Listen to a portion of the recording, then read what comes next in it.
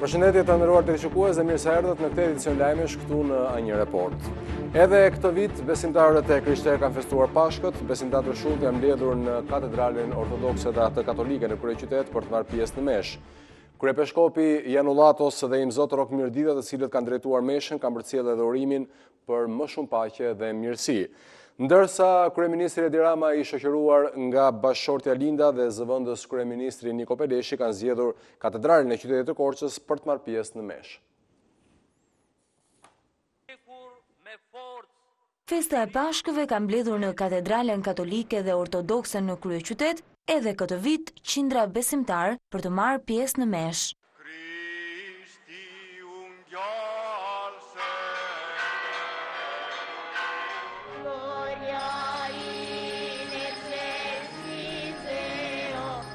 Mesha është drejtuar nga kryepeskopi i Tiranës, Durrësit dhe gjithë Shqipërisë, fort lumturia e tij Anastasit në ambientet e katedrales Ngjallja e Krishtit, ndërsa në katedralen katolike të Shëmpalit, ajo është drejtuar nga Imzot Rokmirdita. Kjo dritë paskale të bardhë me të gjitha ngjyrimet e saj, le të na zgjojë gjatë gjithë periudhës së së vjetshme paskale dhe le të udhëheqë besimtar dhe bespak në një përpjekje të re për më shumë mirëkuptim të ndërsjellët, pajtim, vëllazërim dhe ecuri krijuese. O hyj, fuqi e pashtershme dhe drita e mshuar. Shikoje me mirësi misterin e mbar kishës dhe krye veprën e shëlbimit të njerëzve në paqen dhe qetësinë e vazhdueshme. Mbar bota ta sprovoj dhe ta shoh se ti ngrit çka pa të rënë poshtë, për trin me rini të plakurat dhe të shpërdarat i bashkon në njësi. Kur akrepat kanë shënuar mesnatën, flaka e shenjtë u është përndar të gjithë besimtarëve të pranishëm, të cilët e kanë marrë me vete në banesat e tyre. Mesha e shenjtë është mbajtur edhe në katedralen e qytetit të Korçës, ku ka marrë pjesë edhe kryeministri Edi Rama i shoqëruar nga bashkëshortja e tij dhe zëvendës kryeministri Niko Peleshi.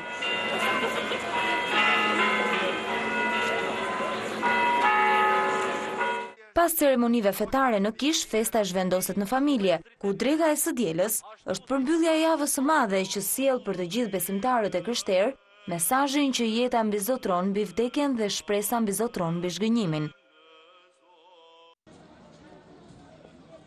Gëzuar festën e Pashkëve, ky është urimi që kanë përcjell krerët më të lartë të shtetit shqiptar për besimtarët e krishterë. Ka qenë fillimisht presidenti Bujar Nishani, i cili nëpërmjet faqes zyrtare të presidencës është shprehur se duhet mirëkuptim para atyre sfidave që shqiptarët kanë për të kapërcyer. Ndërsa kryetari i kuvendit Ilir Meta, i cili ka vizituar katedralen ortodokse dhe katolike këtë të diel, ka uruar të gjithë popullin shqiptar në këtë ditë feste. Si vjet ne kemi sfidën e madhe për t'ju afruar edhe më shumë familjes europiane. Kjo sfidë varet më së shumti nga mirëkuptimi që do të jemi të Zotë të realizojmë midis nesh dhe nga dëshira për të pasur një vështrim më të kthjellë mbi të nesërmen. Të besosh tek e mira, tek shpresa, te paqja dhe te jeta më e mirë, është guri më i natyrshëm në këtë festë dhe ne meritojmë edhe shpresën, edhe jetën më të mirë. Sikurse edhe Zoti na deshi dhe na mësoi me sakrificën dhe shembullin e tij, edhe ne duhet të duhemi me njëri tjetrin dhe të bëjmë tjerëve ato që do donim që ata të na bënin ne. Kryeministri Edi Rama, i cili ndodhet në Korçë për Pashkët, urimin e tij e ka përcjellë përmes rrjetit social Twitter. Gëzuar Pashkët, nga Korça me dashuri. Ndërsa zëvendës kryeministri Niko Peleshi, po nga Korça ka uruar besimtarët sikurse ka përcjellë këtë mesazh. Të gjithë kemi nevojë të rilindim edhe të ringjallim vlerat tona më të mira, në mënyrë që Shqipëria të ecë përpara, Shqipëria të rilind dhe të ringjallet në të gjithë dimensionet e veta. Gëzuar. Urimeve i është bashkuar edhe kryetari i bashkisë, një herësh edhe kreu i Partisë Demokratike Lulzim Basha. Shqiptarët morën një dhuratë kaq të bukur në gestin kuptim plot të Papës Francesku, i cili hodhi mbi supe flamurin arbror të Gjergj Kastriot Skënderbeut, flamurin shqiptar. Falënderimet e mia shkojnë për gjithë ata që me përkushtim dhe përgjegjësi bëjnë të mundur që në ditë si kjo e ringjalljes shpresës, t'ju ringjallin sa më shumë shpresën dhe besimin njerëzve në nevojë dhe gjithë shoqërisë, se e nesërmja do të jetë më e mirë se e sotmja. Në këtë ditë nuk kanë munguar as urimet e anëtarëve të kabinetit qeveritar. Tilla festa janë festa për gjithë Shqipërinë dhe shqiptarët, qofshin ta musliman apo të krishterë. Ky është një leksion shumë i mirë që vendi ynë na jep. Është një leksion të cilin duhet ta marrim gjithë ne politikanët për të folur më pak, e punuar më shumë, që Shqipëria jonë të mund të jetë më e sigurt. Është një moment që gjithë reflektojmë për të shërbyer më shumë dashurisë, për të shërbyer më shumë jetës, sepse kështu bëhemi gjithë më të mirë dhe shoqëria ecën përpara. Gëzuar Pashkë. Le të jetë kjo një ditë të reflektimi për të bashkuar edhe të gjithë politikanët për të folur më shumë me punë se sa me fjalë. Është një ditë paqe, është një ditë rilindje dhe rilindja është për të gjithë. Duhet qenë se qarku Gjirokastës është një qark model i bashkëtesës ku minoritarë dhe shqiptarë, të krishterë dhe muslimanë bashkëtojnë, gjykoj që është frymëzim për gjithë Shqipërinë, kështu që duhet t'ju uroj gjithëve gëzuar, mbarësi dhe për shumë vjet. Besimtarët katolik dhe ortodoks në të gjithë vendin kanë kërmtuar mbrëmjen e së shtunës ringjalljen e Krishtit. Besimtarët janë drejtuar katedraleve të qyteteve, ku ndër të tjera kanë uruar njëri tjetrin për më shumë paqe dhe begati, ndërsa kanë ndezur qirinj në shenjë mbarësie për ringjalljen e një epoke të re.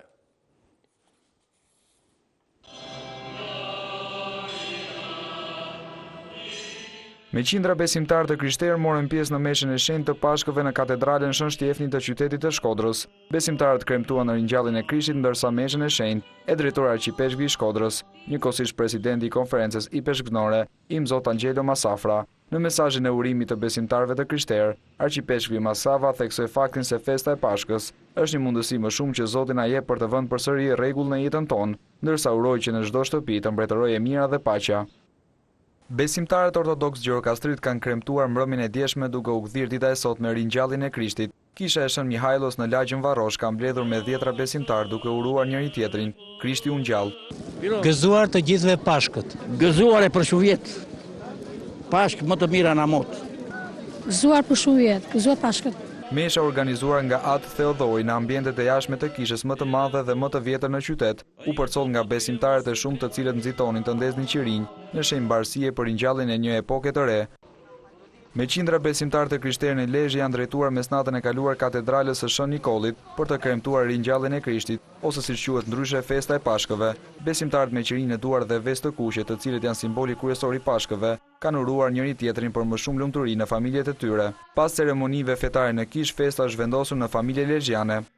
Besimtarët ortodoks të qytetit të Beratit e kanë pritur në sheshin qendror të qytetit festën e Pashkëve, donse moti i ftohtë besimtarët e këtij qyteti, por edhe banorë të tjerë, kanë qenë të gjithë së bashku për të kremtuar ringjalljen e Krishtit.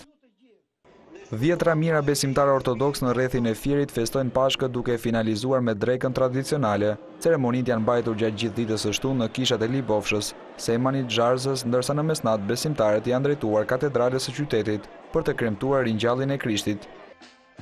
Në kishën ortodokse të Vlorës Shën Todri, shumë besimtarë ortodoks kanë ndjekur meshën e Pashkëve të mbajtur nga Atë Konstantin Prifti, kryefjalet e cilit ishte harmonia dhe paqe në familjet e shqiptarëve.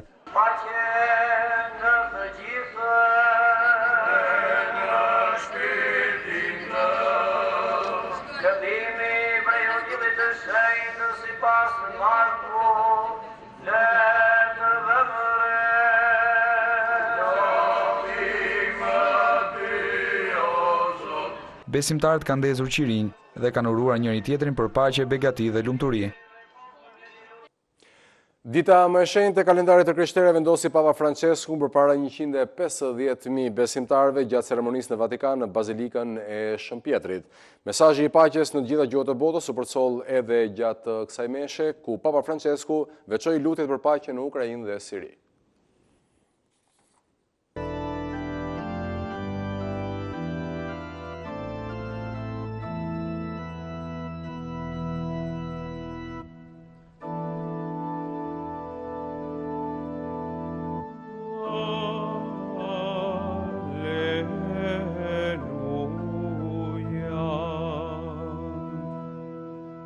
Nga sheshi Shën Pjetër në Vatikan, Papa Francesku ka mbajtur meshën Urbi et Orbi para 150.000 besimtarëve të krishterë.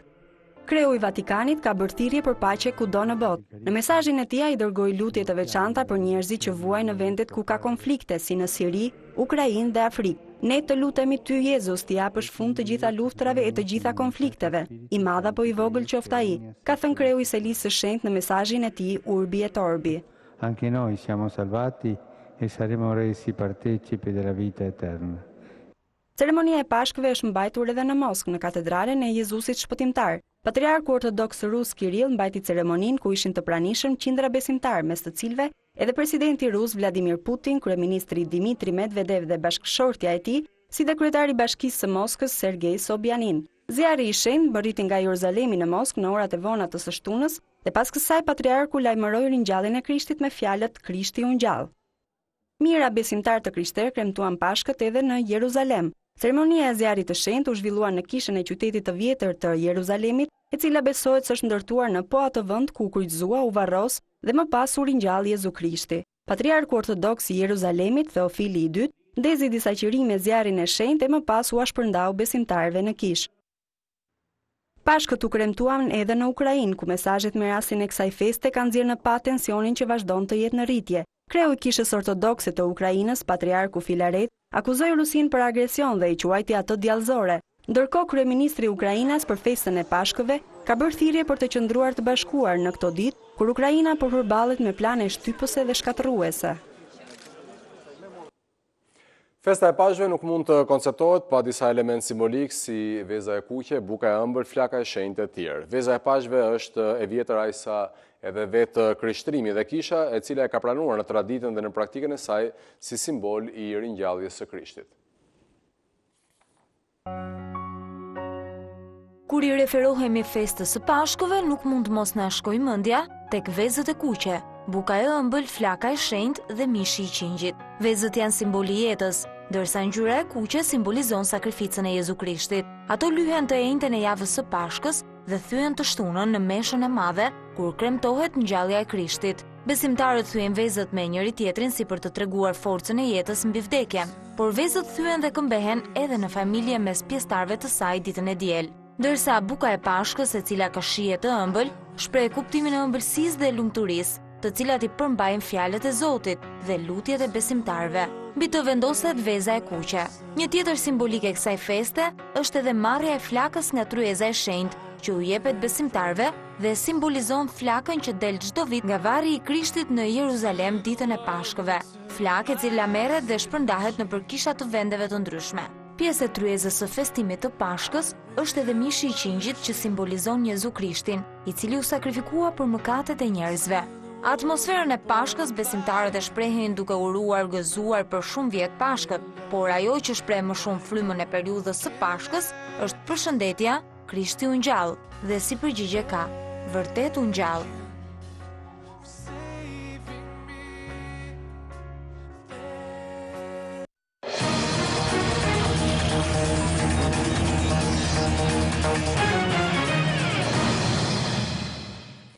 Mediat greke vijojnë t'i japin rëndësinë që meriton vrasjes makabre nga tortura të dënuarit shqiptar Kudret Kume. Me një reportazh në familjen e tij në Zhupan të Fierit, mediat greke ngren pikpyetjet e nënës se pse ja kanë mbajtur zemrën e djalit.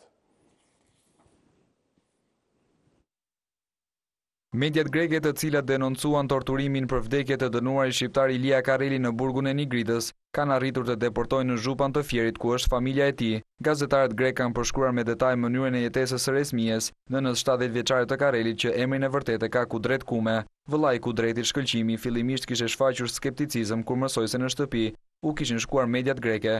Resmia u rrëfeu gazetarëve të shtetit fqin se Maria Stamelo, avokatja e Karelit, kishte folur me të pak ditë para vrasjes. Kareli kishte shfaqur shqetësim për një akuzë të re për drogë, në kohën kur ai besonte se do të liroj për 24 orë, saka që resmia u është shprehur se ëndërroi sikur ai është ende gjallë, ndërsa ngre pikpyetjen se mbi ç'baza u mbajt zemra e djalit në Greqi. E pyetur për pezullimin e 6 gardianëve nga ministri grek, nëna e Karelit thotë se është e pakënaqur dhe kërkon burgosin e tyre. Nipi i tij ka lyer me bojë dorën e djathtë, fjalën deti siç i thërrisnin xhaxhai i tij, ndërkaq që edhe Kudret Kume kishte në të njëjtin krah një tatuazh me emrin e nipit. Ilia Kareli me emrin e vërtet Kudret Kume, 3 javë më parë vrau në burgun e Melandronos një gardian. Ai pranoi autorsinë duke thënë se e kishte vrarë si hakmarrje pasi e mbanin të dënuar padrejtisht dhe nuk e lejonin të takonte të ëmën e sëmur. Pak ditë pas ngjarjes Kume u gjeti vdekur në qelinë e burgut të Nigritës, pasi ishte rrahur dhe torturuar për 2 orë gjysmë.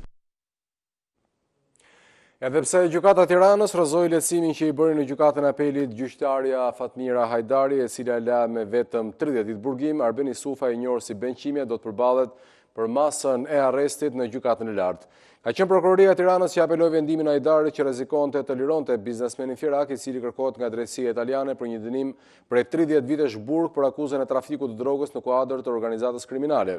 Prokuroria prill të riqet nga rekursi i bërë dhe i regjistruar si çështje në gjykatën e lartë me relator gjyqtarin Aleksandër Muskaj.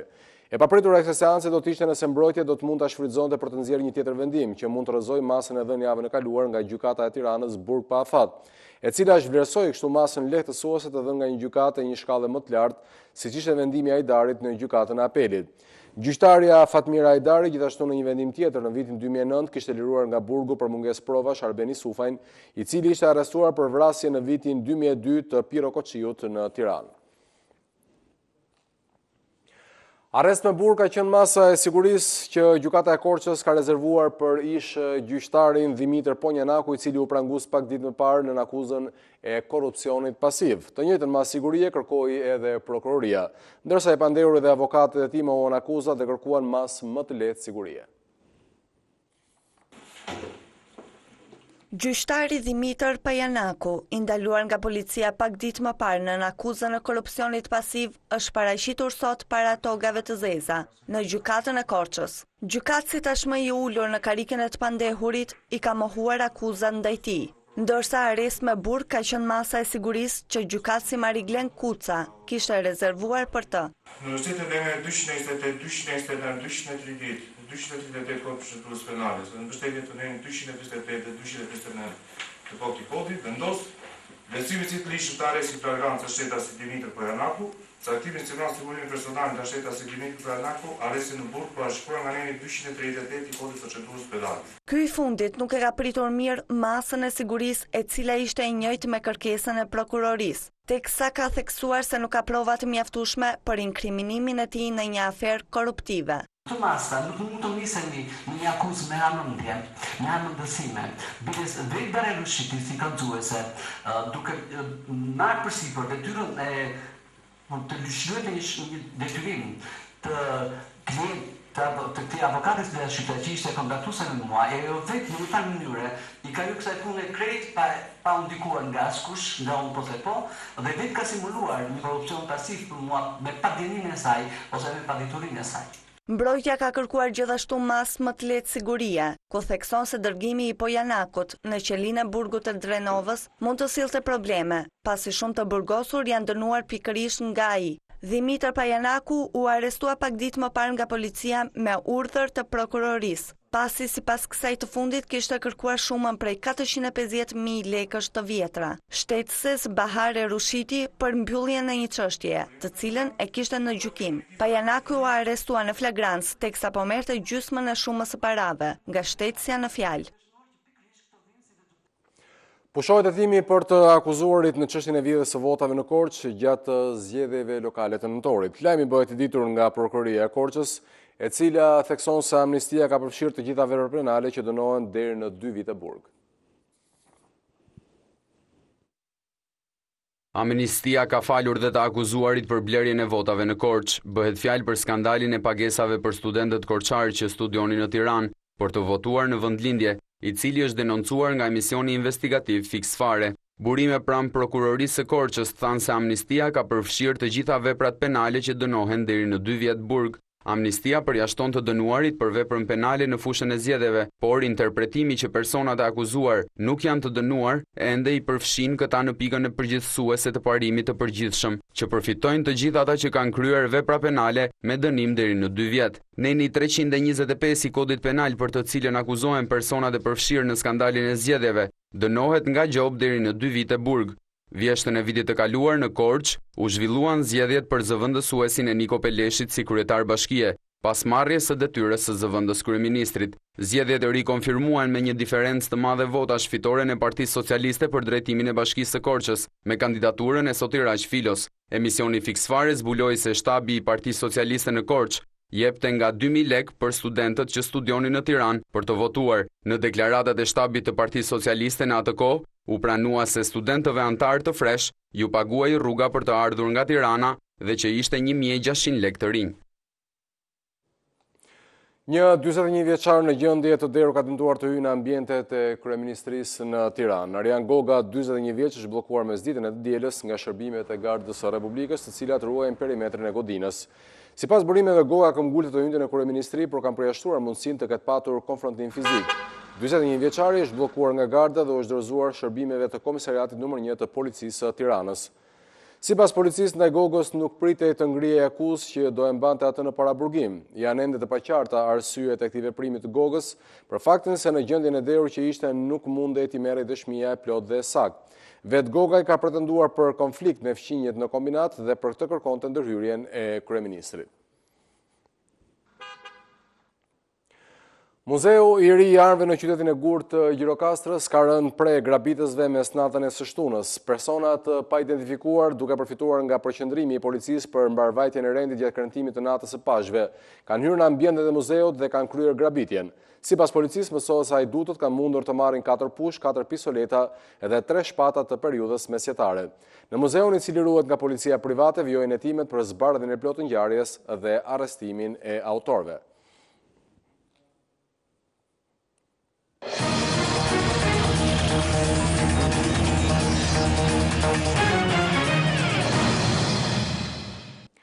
Për gjakën pashkët në Ukrainë, 2 persona kanë mbetur të vrarë nga një shkëmbim zjarri në një pikë kontrollit drejtuar nga separatistët prorus. Ky është incidenti i parë me viktima pas marrëveshjes 4 palqe që u arritej njëjtë në Gjenevë.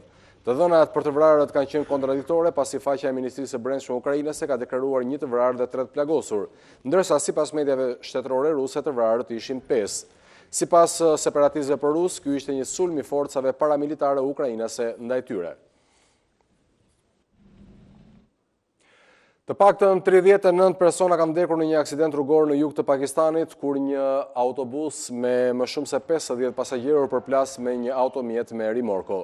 Autobusi që po udhëtonte nga dera Gazikanit drejt Karachit, humbi kontrollin dhe u përplas me automjetin që vinte në drejtim të kundërt. Punojësve të shpëtimit ju desh të thyenin xhamat për të nxjerrë trupat e plagosur që kishin mbetur të bllokuar në autobus, të cilët u dërguan në spitalin më të afërt për të kuruar. Policia tha se aksidenti kishte ndodhur për shkak të neglizhencës së shoferit të autobusit që u përpoq të parakalonte automjetin në anën e kundërt të rrugës. Pakistani është një nga vendet me më shumë të vdekur nga aksidentet rrugore në botë, ku 90% e tyre ndodhin për shkak të gabimeve njerëzore. Një aeroplan me 11 parashutistë është rrëzuar në qytetin Jamijarvi të Finlandës, duke shkaktuar vdekjen e 8 personave, ndërsa 3 prej tyre kanë arritur të shpëtojnë. Sipas një deklarate të policisë së vendit, mes të shpëtuarve është edhe piloti i aeroplanit, i cili hapi parashutën në kohë dhe arriti të shpëtonte pa u plagosur rënd. Sipas policisë, viktimat ende nuk janë identifikuar, ndërsa hetuesit nisën punën për zbulimin e shkakut të rrëzimit të mjetit fluturues, ndërsa paraprakisht dyshohet për një defekt në motor. Një ish boksier amerikan ka ndruar jetë në moshën 76 vjeçare. Robin Carter është gjetur i pajetë në banesin e tij në Toronto të Kanadas të një miku të tij. Mediat e huaja shkruajnë se boksieri të ketë ndruar jetë në gjumë pas një betejë me kancerin e prostatës. Boksieri i njohur si Uragane ka kaluar 19 vjet në burg gabimisht në akuzën e 3 vrasjeve në New Jersey në vitin 1966. Ai u rigjykua dhe u dënua përsëri në vitin 1967, para se të lirohej përfundimisht në vitin 1985. Dënimi i padrejtë i tij për vrasje që nuk i ka kryer shkaktoi një zemërim të madh ndërkombëtar. Revoltë, e cila është shprehur përmes një filmi 9 minutësh që demonstron se vrasi i vërtet nuk ka qenë boksieri, ku roli i boksierit Robin Carter luhet nga aktori i njohur amerikan Denzel Washington.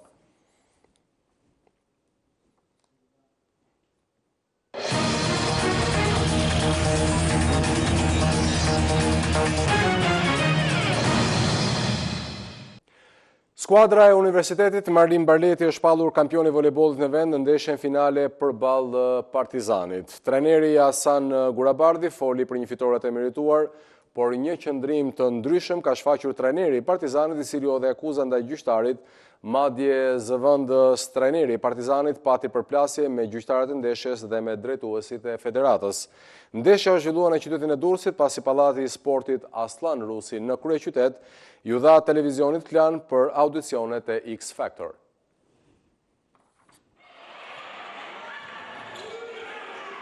Në Durrës në Pallatin e Sportit Ramazan Jala u zhvillua ndeshja e tretë finale e voleybollit për femra ndërmjet skuadrave të Universitetit Marin Barleti dhe Partizanit. Ndeshja e fundit e play-offit e cila u fitua me rezultatin 3-2 nga skuadra e UMB-s, gjatë gjithë takimit pati kore tifozësh që kishin ardhur nga kryeqyteti për të ndjekur skuadrat e tyre të zemrës. Takimi ishte shumë i fortë dhe u desh seti final për të përcaktuar ekipin fitues, ku UMB u shpall kampion i vendit në Pallatin e qytetit të Durrësit. Ndeshja u transferua në Durrës pasi Pallati i Sportit Aslan Rusi në Tiranë, ku ishte parashikuar të luajë ndeshja dhe ku ishin zhvilluar 2 takime të para, ju dha televizionit Klan për audicionet e X Factor. Në këto kushte pati polemika sidomos nga trajneri i Partizanit Roland Tare, i cili tha se transferimi i ndeshjes në Durrës bëri që të mos kishin mbështetjen e fortë të tifozëve.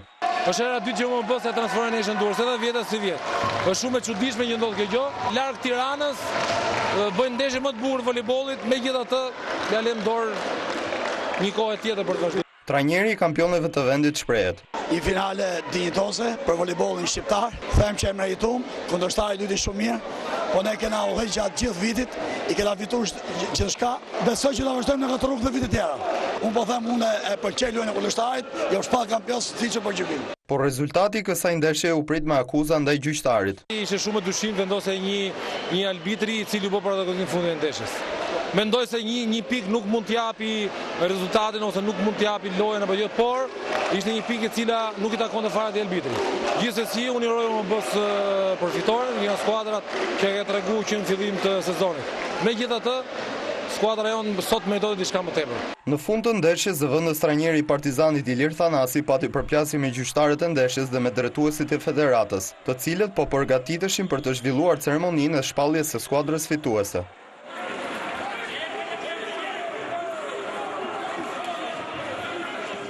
Si shihni në pamje u desh ndërhyrja e forcave të rendit që shoqëruan në mjediset e komisariatit të policisë zëvendës trajnerin e Partizanit.